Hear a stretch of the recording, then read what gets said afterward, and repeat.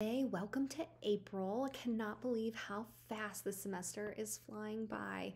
Um, I hope you all had a nice weekend, and if you were celebrating Easter, that you had a good holiday. This past weekend on Saturday was my daughter's fourth birthday, and yesterday was Easter, so we were just in like a wild present candy craze. And last night she finally crashed. It was a bit of an emotional roller coaster in our house. Too much fun for one weekend, so we're hoping to detox a little bit this week, but I hope you all had a candy crazed, fun filled weekend also. Last week, we spent time talking about the ways in which individuals can be mistreated based on their identities. So, we talked about discrimination, we talked about prejudice, we talked about stereotypes, and how those are interconnected concepts that can negatively affect individuals in the workplace and also make organizations vulnerable. So we set up kind of the downside of diversity, the really negative, scary aspects of having diverse employees by showing how we aren't always inclusive. We show how when employees are not included, when they're mistreated, the serious effects it can have on them and their work experiences. And the reason I do that is because the rest of the class going forward can be used to problem solve. So if we know that individuals with certain identities or stigmatized identities are subject to stereotypes and prejudice and discrimination, if we know those exist out in the world or in society or in our organization, what can we do about it? And I think starting from there is a good way to then create a diversity strategy, a DEI strategy, to help the organization not only tackle those problems in the short term, but to just longer term create more inclusive, fair, enjoyable workplaces for individuals to work. So, we're starting with this approach of global diversity management. I shifted things around this semester, so this is a new way to kind of organize the class, but I actually personally really like this approach because we're now entering problem solving mode. So, if we want to make our organizations more inclusive, we need to start managing diversity. And I don't know that we necessarily have described it that way in the past or in other courses. We talk about the legal reasons why we need to be inclusive, or we talk about diversity as promoting, good outcomes for organizations, but we never really describe how it has to be managed. And that can make it seem like diversity is just a second thought, like it's something we do, but we don't really put a lot of value in it. And I want to shift that mindset. I want you all, as you enter the world as HR practitioners and experts, to really start thinking about how DEI can be part of the strategy of an organization. So I'm not sure how many of you have business backgrounds, but a quick kind of refresher here of strategic management. Strategic management is all about focusing on organizational objectives, focusing on organizational goals, and identifying strategies to reach those goals and objectives. So whatever the organization says it values, it creates objectives to help it meet those values, and then we create strategies to meet the objectives. So at the end of the day, organizations are entities that create goals, and they are aspiring to certain goals in the marketplace or in society. So what we need to do is really expand that conversation to think about how DEI fits into an organization's business strategy. In what way does the organization encompass DEI? How will they structure their DEI units? Where will DEI fall? So is it its own office or entity? Is it part of HR? Where is it represented? And in what way do meeting DEI goals help the organization to reach its broader objectives? And can DEI be a goal of its own? And I would say, yes, of course it can, and it should be, but sometimes is not. So this week, really, we're setting the tone of thinking strategically. And there are a lot of very small ways that organizations can be more inclusive and can promote diversity. But I want to start broad by saying organizations need a strategy. And if we just try to put out fires or problems or concerns as they come up, we're missing an opportunity to make the workplace more inclusive overall. So the goal is to start thinking strategically, to envision how DEI fits into an organization's broader strategic direction and how we can use diversity goals to also meet the organization's goals. So, all of this ties into an idea of what we call global diversity management, which is a collection of activities that aim to coordinate diversity management interventions of a global organization across its international branch network. So, all of that is to say, we're operating in an increasingly globalized environment. There are organizations that have multiple branch offices across the country, across multiple countries, across multiple continents. And we need an approach to structure our DEI activities. We need an approach to decide how we are going to facilitate those diversity management policies, procedures, and interventions. And that can take many forms. So that's really our goal today, is to talk about the many forms that diversity coordination can take. And again, we're starting broad because an organization needs to know how it's going to broadly assess and implement diversity management, and then we can move into some of the nitty-gritty details, and we'll do that in the coming weeks. So there are 6 models of global diversity management we'll be talking about today: the rationales model, the strategic model, etc. These follow the textbook chapter that you were assigned, the Johnson and Osbilgen article. So hopefully, if you've read that article already, this is really just an opportunity for you to hear my voice and to narrate some of that chapter to you. And so it gives you an opportunity just to have that content sink into your brain a little bit further, a little bit deeper. And if you have any questions, of course, reach out to me. So we're going to start with the rationales model of global diversity management. And this basically says that organizations, step 1 is that they have to identify their rationale for pursuing diversity management. So not all organizations pursue diversity management because they think it's going to bring about a lot of rewards or opportunities, or even because they think it's the right thing to do. Sometimes organizations pursue diversity management because they don't want to have legal problems, or because they see competitors engaging in those behaviors. And so sometimes we talk about diversity with an ethical imperative, and I agree there is one, but that's not always the reason that an organization does so. So sometimes an organization will use an instrumental approach. And so the instrumental kind of rationale is focused on solving problems. It's focused on making a business case for diversity. So everything has to be tied back to the reasons we're engaging in diversity management, the benefits that it brings, the increases in profits or increases in productivity. It's more or less using facts and data to really support why DEI is necessary. The second approach is a compliance approach. And so this is the legal approach, which involves following laws, right? We have to follow the laws and regulations. We need to make sure that we're complying with the Americans with Disabilities Act. We need to ensure that we're not discriminating against protected classes, etc. This can also involve benchmarking. So organizations might look to their competitors and say, well, what are our competitors doing?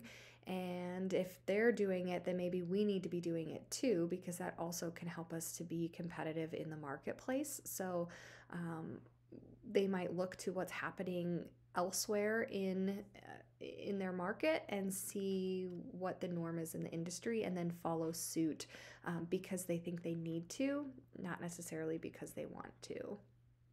And then the final approach is integration, which is a values approach, which says we see DEI as part of our values. We see DEI as important because it's important, and not because it is good for business, and not because legally we have to, but because it aligns with our values as an organization. And we see it as being a fit with our organization. And so for this reason, we're going to invest in DEI initiatives because we believe it's important to who we are, and we believe it's important to the business that we're conducting. So those really are the three broad approaches that convey the rationales model of global diversity management. And it might not be hard for you to envision how these different motives for engaging in diversity management will very much impact how organizations implement DEI strategies, the extent to which they invest in DEI resources and networks and opportunities, and to which they don't. So if you take a compliance approach, you might work in an organization that does the bare minimum, right? Are we legally compliant? Great, that's it. If you take an integration approach, you're probably going to see an organization that goes well beyond that, that really works to improve the work experiences of their employees because they care about their employees and they value the differences. So the reason for why a company chooses to pursue DEI is going to very much affect the policies and procedures they implement, which trickle down to affect, HR processes on a daily basis and employee experiences. So that's the first approach. The second model that we can focus on is looking at, this is just I got so excited. I got so excited to tell you about the second model, but this just shows you everything I just told you, but in a diagram form. So here we can see that diversity is a strategic choice. And I want to just underscore that, right? We're talking about broad organizational strategy, how they're choosing to invest their resources, how they're choosing to pursue their goals, and how does diversity fit within that? So you can see here are some additional questions that organizations might ask. So if they're using the instrumental approach, right, what problems can we solve? Can we use DEI to solve business problems? Can we use it to bring in new customer bases? Compliance, are we following, what other companies are doing? Are we following the legal requirements? And then integration is more so, how does it fit with what else we have in the company? How does it fit with our values, etc.? So once more, the approach an organization chooses, the motives they have for pursuing DEI are very much going to shape the rest of their DEI strategy and implementation of those strategies. So it's important to say that our motives are not usually stated explicitly. So a company does not come out and usually say, we're doing DEI simply because we're legally required to. Sometimes we need to probe a little more by asking questions to really get at the underlying nature of those motives. But at the end of the day, the approaches and interventions are very much going to be impacted by those motives. So sometimes we might need to ask questions. Well, why do you think that? Or why do you feel that? Or is this all we can do? Is there more we can do, right? Through these questionings, we can try to uncover the motives of individuals who are leading the strategic direction of the organization. Okay, so here's the second model. The second model is called the strategic model of global diversity management. And so here, once organizations have a motive for operating, once they have a rationale for operating, they have to identify how they're going to implement and manage those diversity policies and interventions. So they can do a local approach, and this involves each local branch applying its own strategy. So this is when an organization has multiple branches across different regions or across different countries or continents. And so through the local approach, each branch, each entity gets to decide how it's going to implement its diversity strategy. So of course, this is going to create a dissimilarity between the home country and the host country. So if you have a main hub in the United States and you have another branch in France, you might have dissimilarity in the strategies implemented in the United States versus in France. And of course, that can be problematic because it can lead to an imbalance in practices.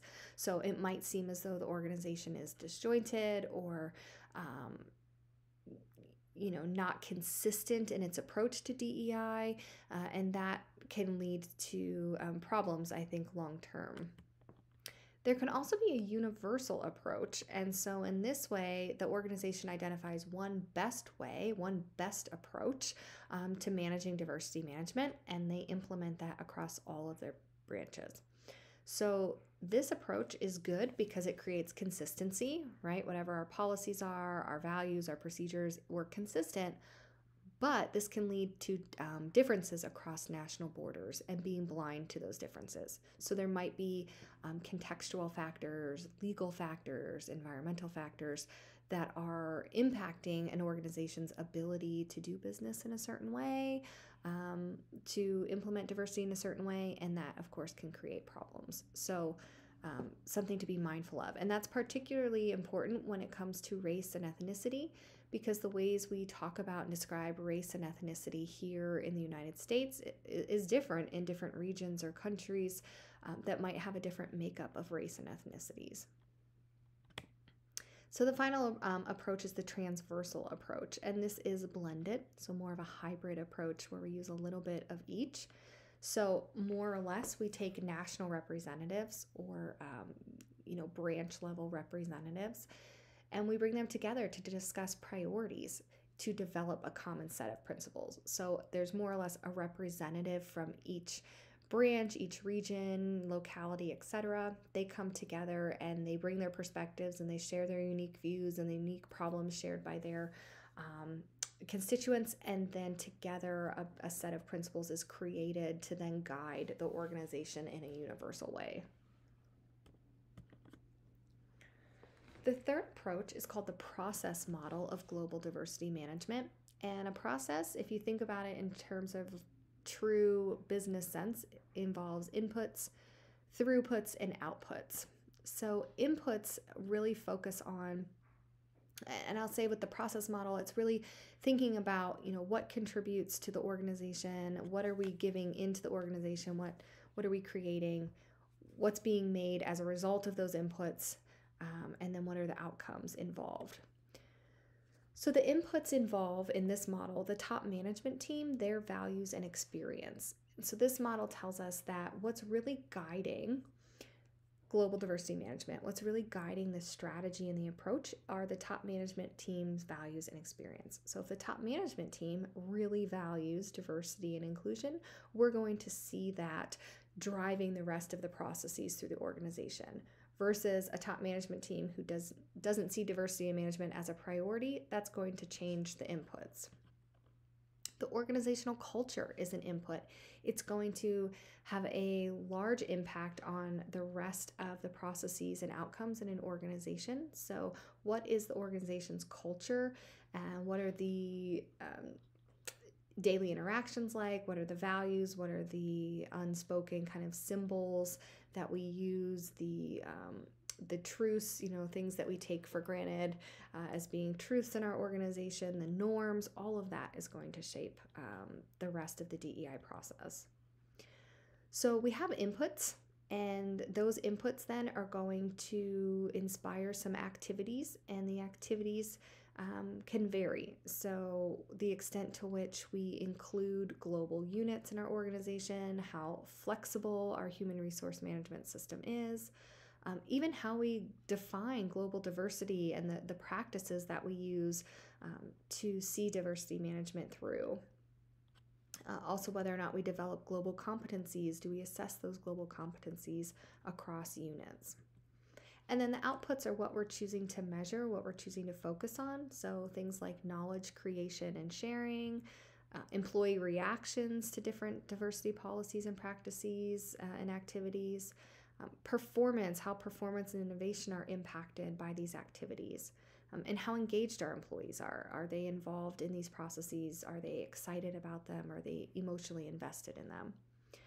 So here is the process model in more detail, and I think the book does a really good job describing what this process looks like. But overall, what I want you to take away from this is that going back to organizational strategy and DEI being part of the strategy, this process model says that any diversity management project is really, diversity management process, starts with the top management team, and it starts with the organizational culture. And so we need an organizational culture that's open. We also need a top management team that values diversity and recognizes its importance and is willing to make it a priority. So without those two things, we're going to have a really hard time implementing some of these activities. So now in the middle center here is more description of what those diversity management activities can look like and how they are shaped by those top management teams and by our culture. And then, of course, the final right column here shows the outcomes. So what do we get from these activities? Well, depending on how well they're implemented or depending how they're implemented at all is going to impact outcomes. So do we get employee acceptance or do we get employee backlash? How does it impact our reputation as an employer? Sometimes we see when big changes are made, progressive changes are made to organizations and how they're including individuals, it does create backlash in the community, can harm their reputation. So what is that outcome? How does it impact performance and effectiveness of our teams and of individuals? How well or how seen do employees feel? Do they feel like they're seen and represented and valued or not? So the process model says we can't just look at activities of diversity management, that what we put into our diversity activities is very much going to impact what we get out of the diversity activities, and thinking about that more broadly as a strategy.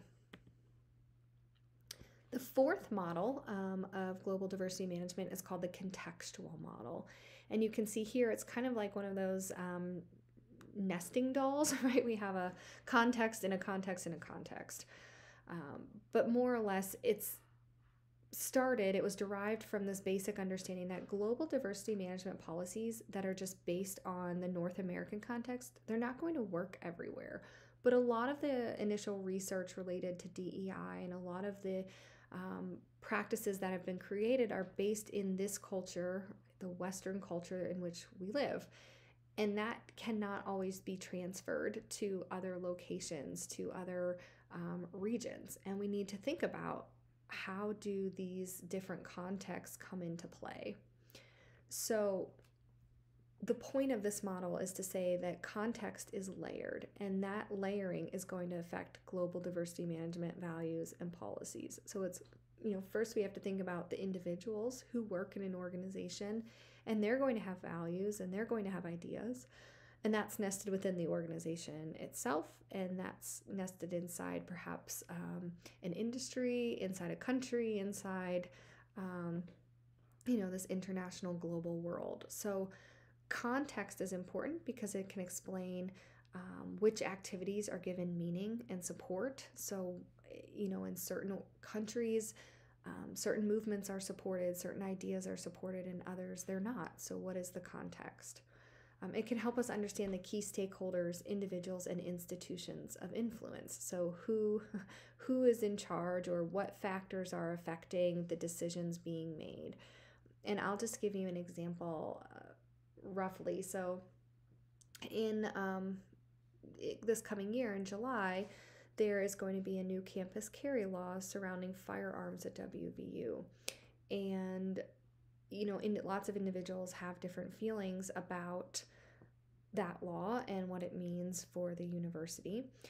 And so all those ideas were kind of bubbling up. So you have this university, I would say generally the individual sentiment among staff and faculty where they did not like the law. They didn't think it was a good idea. So that's kind of nested within the broader university. And you start to see that the university itself is not in favor of the idea. People in charge at the university, people in power, were speaking out against the law. I see other universities in the state also speaking out against the law. So there's kind of this coalition in the higher ed institution or higher ed space, right? The market space, not in favor of the law. But then the context of the legislature and the makeup of the legislatures and the political parties in power helped to explain why you can have individuals and organizations and industry who is not in favor of a law and it still get passed, right? We have to consider the context in which the law is implemented and the regional political aspects involved in that. And it does kind of have a trickle-down effect on these other entities. And so in a different state with a different political makeup, a law like this probably wouldn't be passed or wouldn't be accepted. So we can't just look at the one decision and see it in black and white. We have to understand the broader context in which a situation is situated and influenced. And of course, it's multi-directional. So individuals can impact levels above them, and levels up high can have downward influence to those contexts sort of nested under them. The fifth model is called the intervention model of global diversity management, and this is focused on how we create interventions. So, what could our interventions look like? So, if we decide that we need interventions to help coordinate our diversity management activities, what do they look like? So, they could be informational in nature, which is focused on providing information, training, and education. So, telling people about DEI, helping them understand social identities, helping them understand privilege and bias and rules of interaction and ways to reduce stigma, right? All of that's informational. Can also be structural. So, here, structural focuses on trying to change and develop organizational structures and processes to make them more fair. So, uh, there could be an organization that does a review of its performance management process, and maybe they realize that there is bias in how individuals are being rated or how they're being evaluated. So they take steps to change the process to try to eliminate those biases that might be inherent to the process. Are we actually using the same criteria to evaluate all individuals? Are we giving the same kind of feedback to all individuals? There have been some organizations where they have seen, maybe men get higher quality feedback, more specific feedback about how to make improvements, where the feedback given to women is more general and really less helpful in advancing them in the next stages of their careers. So structural intervention really says we're looking at our policies, we're looking at our processes, and we're going to make changes to those in order to make things more fair. And the final is the cultural approach. So here, we're changing cultural assumptions of the organization. We're going to work to create a welcoming and inclusive environment. We're going to challenge individuals to think differently, to start putting value on diversity and starting to see how diversity efforts bring us new ideas, new ways to interact and collaborate and innovate, and like how incredible the synergies we can be created when we bring people together. And this cultural aspect is going to take a long time, right? Informational is easy, structural is harder, and then cultural is the hardest yet. They kind of build off of each other. But if we don't have the right information and we don't have strong processes in place, then the cultural change is going to be really difficult. So we need all three to really intervene. And of course, those organizations that make it to the cultural stage, well, they're really going to excel when it comes to global diversity management versus an organization that only gives informational interventions. Well, that's helpful. It's better than nothing, but it's really not enough on its own to create long-lasting, substantial change. And this is what the intervention model looks like, if you can think of it on a 3D box. And I think this picture is a little trippy to look at, but more or less it's saying that the interventions that an organization chooses are going to be determined on characteristics of the organization. So the maturity of the global diversity unit. And so is it something that has existed for a long time? Is it something that's brand new? Well, if it's new, then we're going to need to start with that information, right? But if we have high maturity, then we might be able to move on to a more intense intervention. Leadership support and resources. What leaders support is where money gets poured, is where focus gets made. So if, your leader isn't really involved in DEI, if they say, sure, go ahead, but they're not invested and they're not willing to give a lot of resources or time, then we're probably not going to see as much change. Thinking about organizations operating multiple entities or multiple branches, how similar are the diversity priorities across the global branch network? So if these branches share diversity priorities, well, that's going to be easier to create change and implement interventions than if there's a big disconnect between these different branches. So I like this model, and there are a lot of benefits to it. It is complex, right? That cube is tricky to look at, and it might take you a minute to really ingest all of that information. But what this model tells us is that organizations have different starting points. So they're all going to be in a different place of change, just like we mentioned last week, right? You kind of have to start where you stand. This is the same thing. You have to start where you stand, and organizations have to take an inventory of where they're currently at with DEI practices and where they want to go. And some are going to be in a different stage than others. And it also recognizes those contextual factors and how they impact global diversity interventions. So we just talked about that context model on a prior slide, but this tells us, yes, we can implement different interventions, and yes, organizations are going to be in a different place. And also, here are those context factors that matter, like how new we are to this diversity management process. What is our leadership like? What do our branches, or do we have unity across branches? So it really helps give a complex picture of what global diversity management looks like and how it's impacted across organizations. And then, of course, diversity and inclusion are positioned as change initiatives. And I think this is really important because DEI isn't just something that we do, and it's not just a box to be checked, but it's really, they can be used to create more efficient, more fair processes across the organization. So we can use DEI to make organizations better overall, not just from a moral standpoint, not just from a necessarily performance standpoint, but just from an efficiency standpoint of policies and procedures. And we can use DEI to create lasting organizational change. And then the final model we're going to talk about is what's called the house model of global diversity management. You'll see there's a picture to the right here. And really, this takes into account the national and business specific requirements. So yes, we've talked a lot about models that would occur in a global landscape. And I think you compare those down to organizations that have multiple branches or entities, even just in one country, and how there can be differences across regions. But this model says, yes, we operate globally, but we also have maybe national or regional aspects to take in mind. So what this model says is that there are global priorities set by the organization, and then there's flexibility at the local level with how these can be implemented. So that kind of matches that hybrid approach we talked about in model number 2. And the activities across local units might vary. So the ways we recruit and retain employees, how we engage in development and mentoring, right, that might vary across local units. Each unit might use a different approach with the understanding that we all have the same overarching goals that we're trying to meet. And with the house model, activities are measured to understand how the organization is progressing.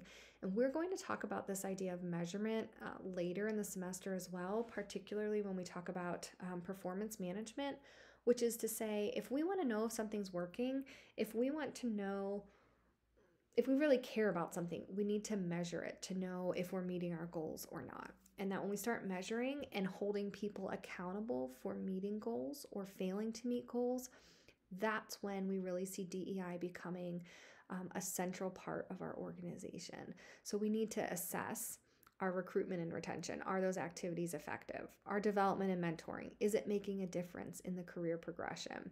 Supportive environment, do our employees agree that it's supportive? Do they feel safe? Do they feel included?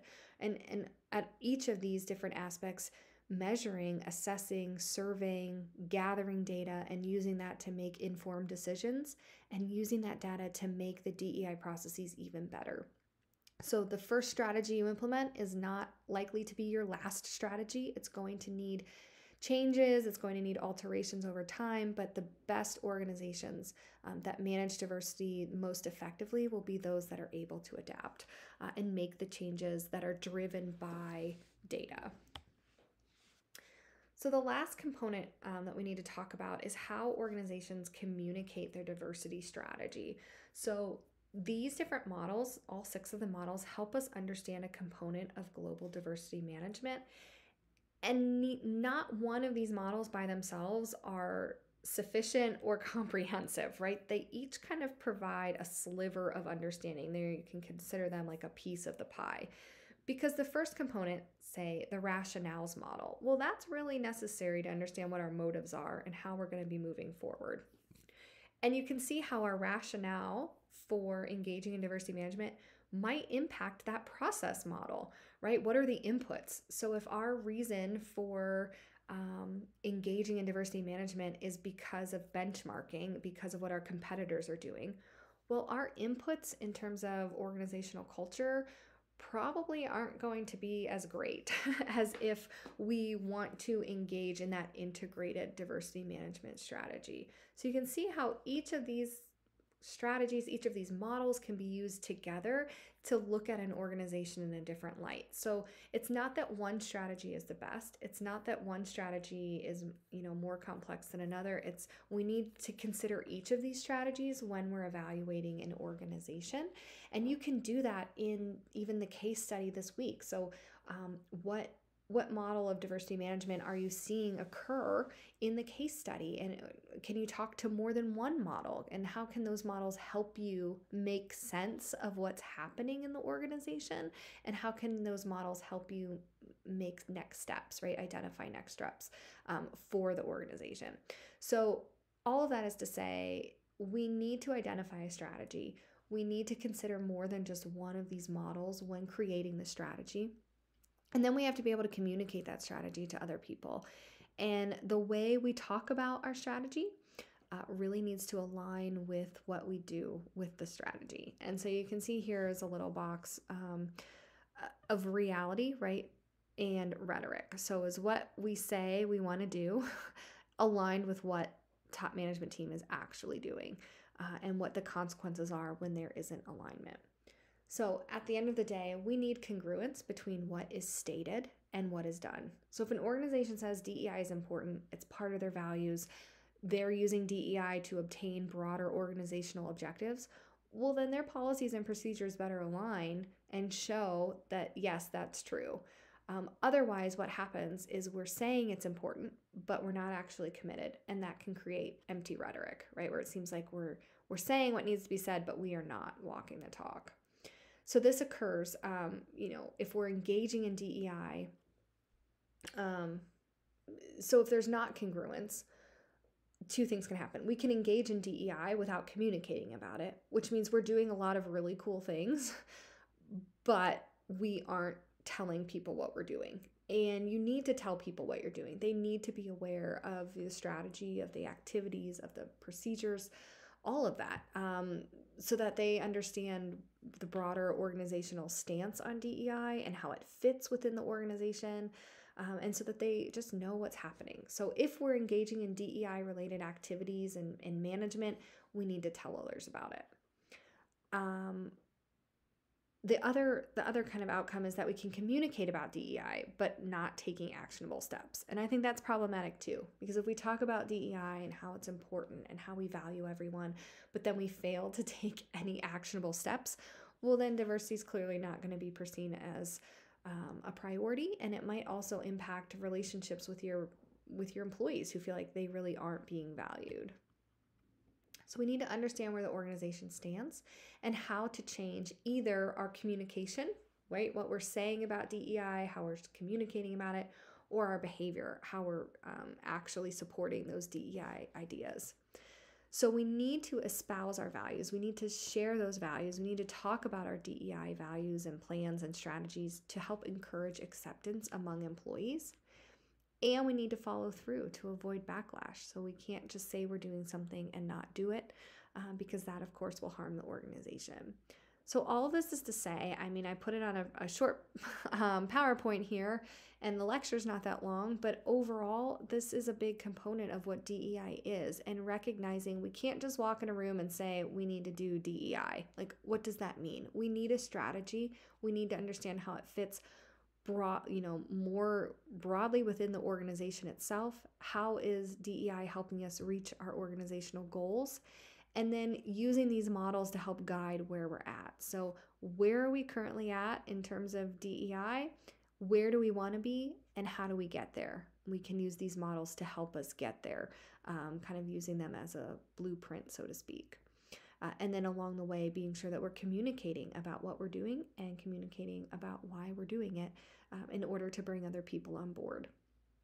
So that is our lecture for this week, and appreciate you sticking through here, and really just want to say I love getting to read all of your journals. I love getting to read your ideas and the questions you ask, and I like being able to engage with you all. So thank you so much for your authentic contributions. Thank you for engaging in the material and really just being invested and energetic to cover these topics. I know they're not easy. I know we haven't traditionally talked about them in other parts of business or management, but it is really important. It's important work that has a lasting impact. So thank you so much for, again, just your engagement and your commitment to the work. And if you need anything at all, don't hesitate to reach out. Take care.